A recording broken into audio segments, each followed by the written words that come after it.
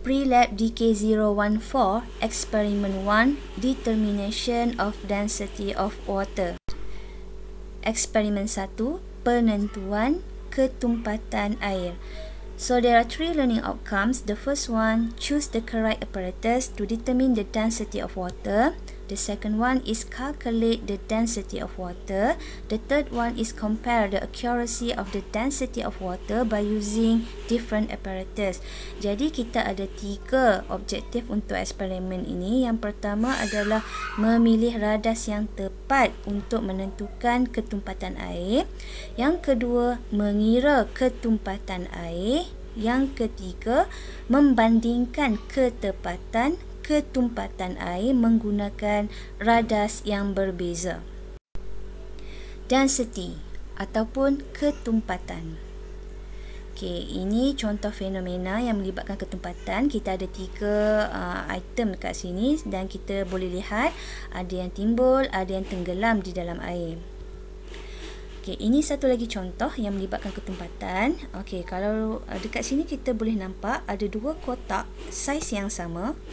Bermaksud isi padu yang sama tapi berbeza jisim. Kalau kita lihat kotak dengan jisim yang sikit tu mempunyai ketumpatan yang rendah, manakala kotak yang mempunyai jisim yang banyak mempunyai ketumpatan yang tinggi. Introduction, pengenalan.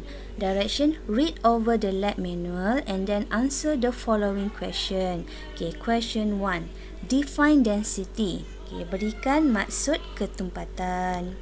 Density is defined as the ratio between mass and volume of any solution. Okay, jadi maksud ketumpatan adalah nisbah antara jisim dan isi padu. Okay, sama ada larutan ataupun water. Formula. Okay, formula untuk ketumpatan adalah jisim bahagi volume. Okay, density equal to mass over volume. Question number 2. Give one example of the unit of density. Okay, jadi ada banyak unit density. Salah satunya adalah gram per mililiter, kilogram per liter, kilogram per meter cube. Question 3. What is the density of water at 25 degrees Celsius? Apakah ketumpatan air pada suhu 25 darjah Celsius? Okey, yang ini kita perlu tahu. Jawapannya adalah 0.99707 gram per mil ataupun menghampiri 1 gram per mililiter. Procedure. Question 1. List down the apparatus in laboratory that possible to be used to measure volume of water. Okay, jadi senaraikanlah berapa radas yang diperlukan dalam makmal yang membolehkan kita untuk mengukur isi padu air. Jadi ada 3 radas: measuring cylinder, silinder penyukat, burette, pipette. Procedure. Question 2. Suggest the procedure to determine the density of water by using different apparatus to measure the volume of water in laboratory. So these are the procedure. There are 6 steps. The first one, weigh an empty beaker and record the mass by using analytical balance. Second one, measure the volume of 10 ml distilled water by using pipette and transfer it into the beaker. The third one is determine the mass of water, and then repeat the step 1 to 4 by using burette and measuring cylinder, and the last one, tabulate the data in a proper table. Data analysis. Question 1.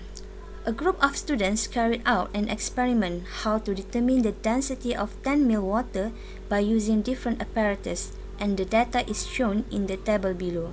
Calculate the density of water. Okay, jadi ada sekumpulan pelajar telah melaksanakan eksperimen macam mana nak tentukan ketumpatan air sebanyak 10 ml dengan menggunakan radas-radas yang berbeza, dan data yang diperolehi dicatatkan di dalam jadual di bawah. Okay, soalan dia adalah kira ketumpatan air.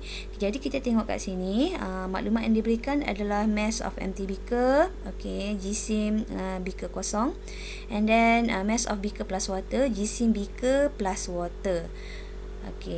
Jadi kita perlu cari mass of water. So how to find the mass of water transferred? Okay, so just mass of beaker plus water minus mass of empty beaker. Okay, jadi tolak sajalah, dapatlah nilai seperti yang dipaparkan. Okay, seterusnya density of water, ketepatan air. So this one we can find by using the formula density equal mass over volume. Jadi jisim dah dapat dah. Okey, kemudian bahagi dengan volume. Okey, persoalan sekarang volume. What is the volume? Okay, look at the data given here. So, the volume of water, isi paduan air yang digunakan untuk ketiga-tiga eksperimen menggunakan 3 radas yang berbeza tersebut adalah 10 ml. Okay, jadi dengan menggunakan formula mass over water, dapatlah ketempatan air bagi ketiga-tiga apparatus. Okay, daripada data keputusan yang diperolehi ini, kita dapati antara ketiga-tiga nilai ini, nilai yang paling menghampiri nilai ketempatan air pada suhu 25 darjah Celsius adalah density atau ketempatan air menggunakan pipet. Okey, kemudian bawah sikit adalah burette dan paling rendah adalah measuring cylinder. Question 2. Compare the accuracy of apparatus to measure the volume by using the density of water value. Okay, jadi dia minta kita bandingkan ketepatan radas untuk pengukuran isi padu dengan menggunakan 3 radas yang berbeza ini dengan volume water yang sama, iaitu sebanyak 10 ml. Jadi apa yang kita dapati susunannya adalah seperti berikut. Ketepatan yang paling rendah adalah measuring cylinder, atas sikit burette dan paling tepat adalah pipet. Okey, slide tamat. Sekian, terima kasih.